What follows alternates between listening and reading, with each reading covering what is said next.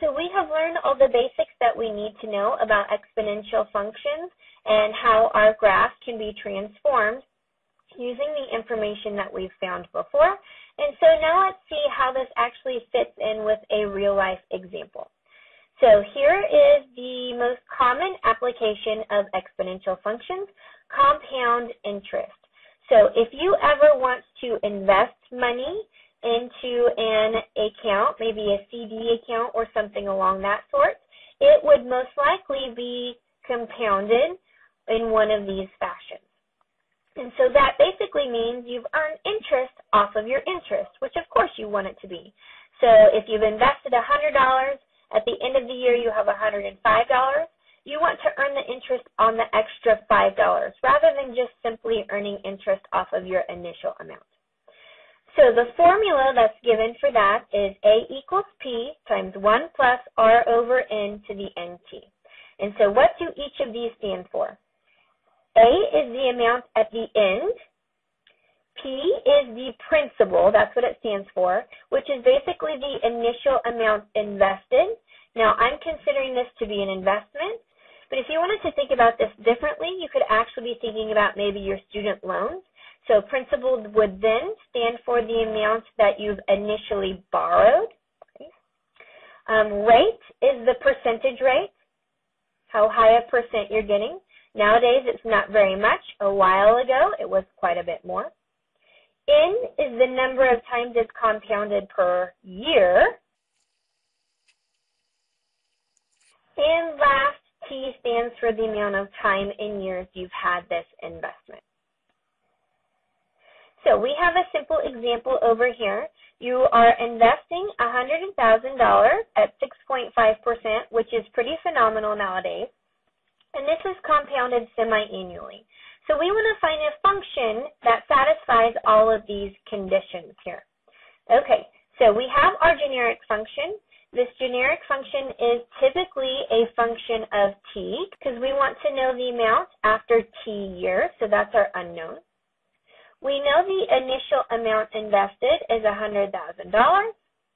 1 plus, we know our rate is 6.5%.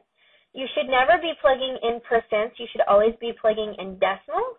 So I convert this to a decimal by moving my decimal place over 2. So that's the same thing as 0.065 over N, the number of times it's compounded per year. So semi-annually means it's done twice a year. And then that is to the exponent to the 2t. 2 stands again twice per year, and t is our unknown in this case. We want to find the amount of money in the account after 0 years, 4 years, 8 years, and 10 years. So basically that means all we need to do is plug in each of these numbers respectively into my equation. So since we have this equation set up, I suggest that you pause the video and plug in each of these numbers on your own and see what values you get out, and then take those values and graph them on a function.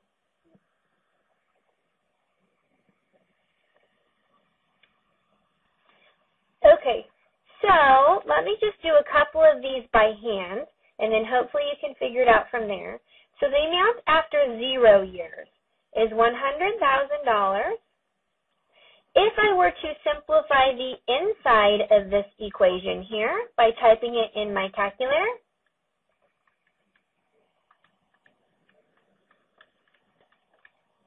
I get 1.0325, and I suggest not to round anything.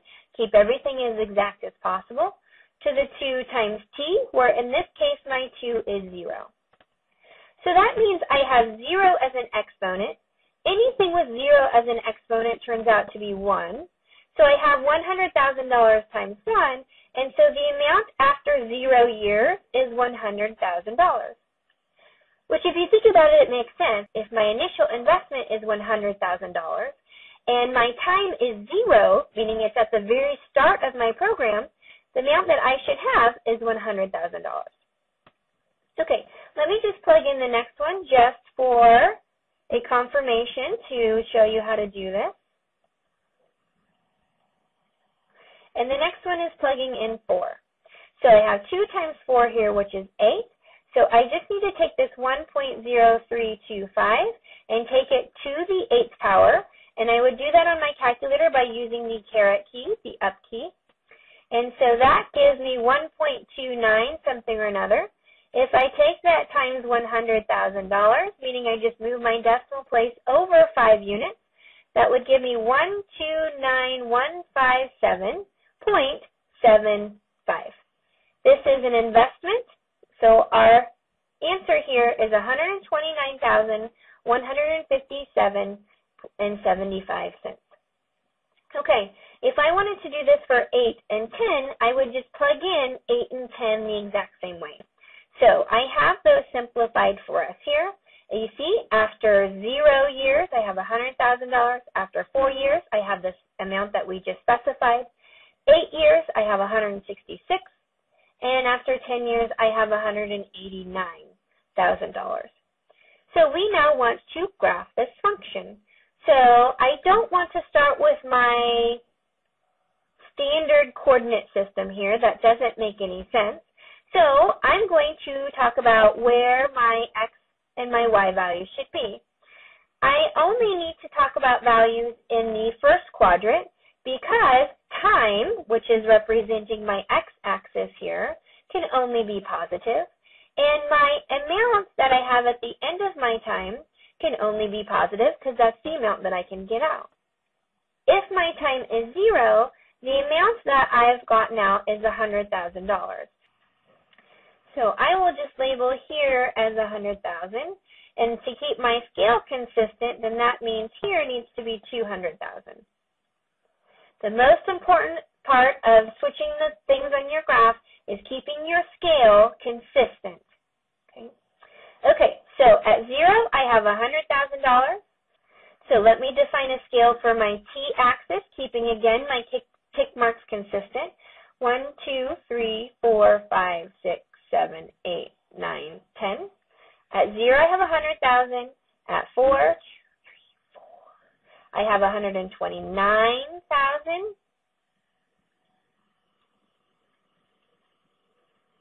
So that would be here.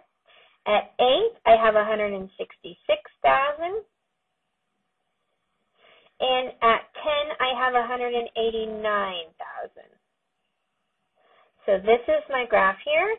And it might look like it's a straight line, okay, but if I were to graph these very precisely, we should see that this is an exponential function, and we should see that it is increasing on an exponential basis. And so there is my graph of A of t. Okay. Let me tweak this a little bit to learn a very specific value, and that very specific value is the number E. But before I get that, let's look at this example here. My principal is 1, my rate is 100%, and my time is 1. So what would that function be? If my principal is 1, my rate is 100%. If I convert that to a decimal place, that would be 1. It doesn't specify what n is, or the number of times it's compounded, so I'm going to leave that as my unknown, which means this is a as a function of n. And then to the n times t, where I'm looking at the amount after 1 year.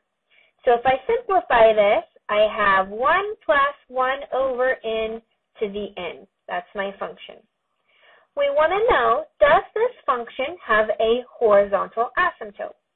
Well, it might be very hard to determine this as is because this is definitely not one of our basic exponential functions.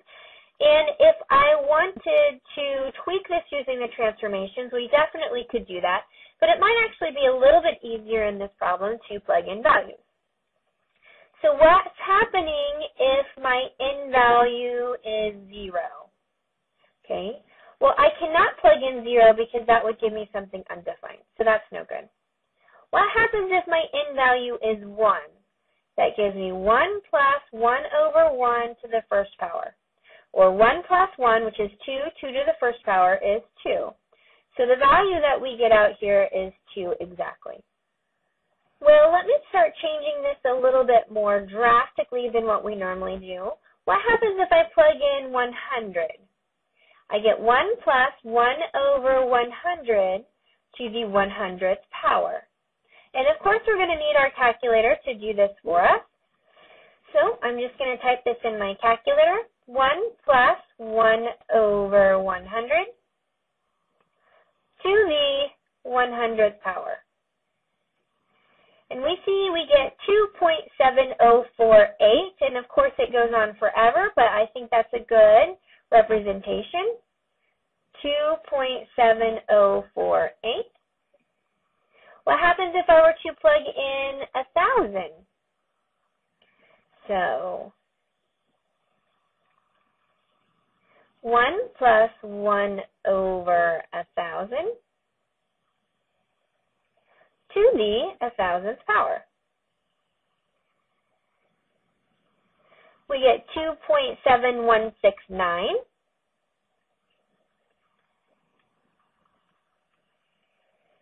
And let's go a little bit farther. How about 10,000? 1 plus 1 over 10,000 to the 10,000.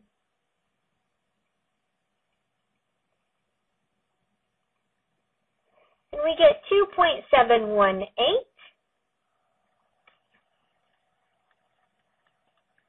And we'll do it one more time. How about let's go really big this time and we'll go 1 million.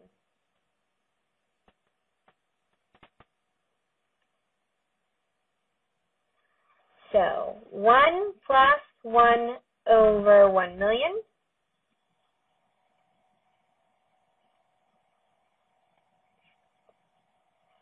to the 1 millionth power. And see, we get 2.71828.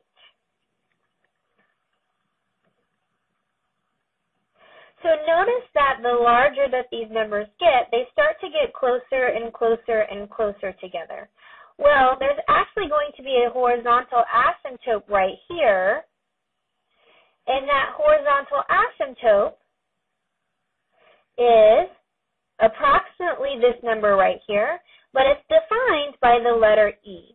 So the letter E is a lot like the letter pi. Pi 3.141519. It goes on and on forever, but it has a very specific meaning. This number E, it is an approximation. It goes on and on forever, but it has a very specific meaning. This meaning is the horizontal asymptote of a function that has these very specified values such as D. So the approximate value for E is 2.718281828. Now, it might look like it's repeating, but it actually does not repeat. The next number is 4, and then it goes on and on forever. So this number never stops, and it never repeats. It never terminates. So this is considered to be an irrational number. Okay, so let's do some very basic examples with E then. We want to figure out what E to all of these exponents are going to be, and we're just going to use our calculator to determine them. So on my calculator first, I want E to the third power. To find E, it is above the natural log button here, and so I'm going to do the second button and then the E.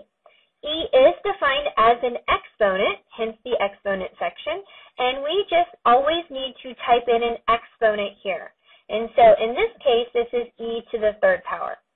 So E to the third is considered to be 20.0855, and I believe this tells us to round to 4 decimal places. So 20.0855. I suggest that you pause the video to see if you can come up with the answers for B, C, and D on your own. Okay, for B, we just need to type in E to the negative. So E to the negative, what was it again? 0.23.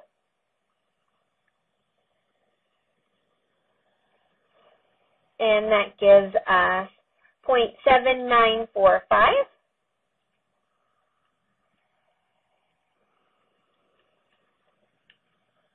E to the 0, I do not need to plug into my calculator. Anything to the 0 exponent is going to be simplified to 1. E to the first power is just defining what E is, and so that is 2.7183 if I were to round up to 4 decimal places. And so this is just getting used to plugging E in on the calculator.